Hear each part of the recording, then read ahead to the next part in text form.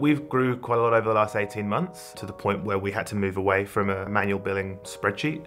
We then looked at different billing partners that might be able to service our needs, and the great thing was that GoCardless had probably 4 or 5 that they already integrated with.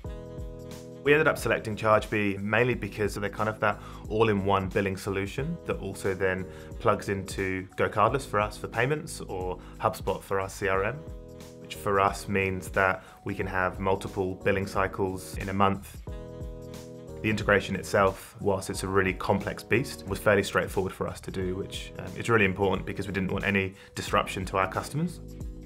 We needed something that didn't take 12, 18 months to scope out and build. It had to be something that was quick.